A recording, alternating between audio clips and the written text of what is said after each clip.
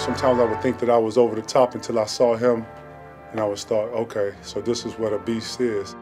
It was just a pickup game in the summer at UCLA. But honestly, I don't remember. I really don't remember who won that pickup game. But I do remember competing against him and saying, man, this guy's gonna be a problem. I was like, how can this guy score like 35 on you?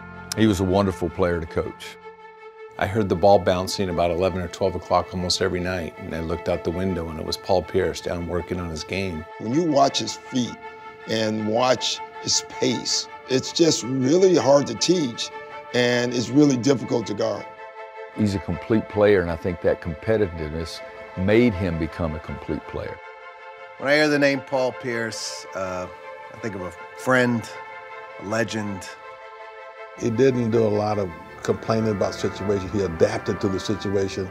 He brings a swagger, a toughness, a grit, an old school feel to the game. Classic. One of the more clutch, if not calmer, beasts that I've met in my life. You think about it, that's a pretty good legacy to have right there.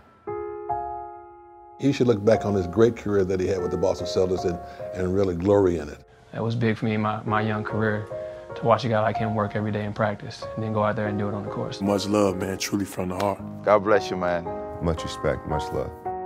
What he did for Boston is unbelievable and will never be forgotten. Don't go, man. Just come back.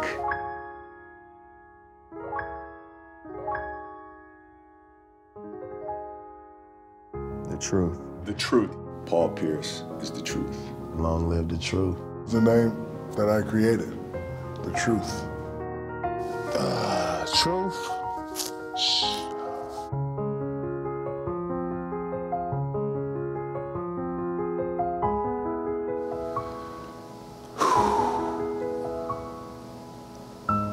Yeah.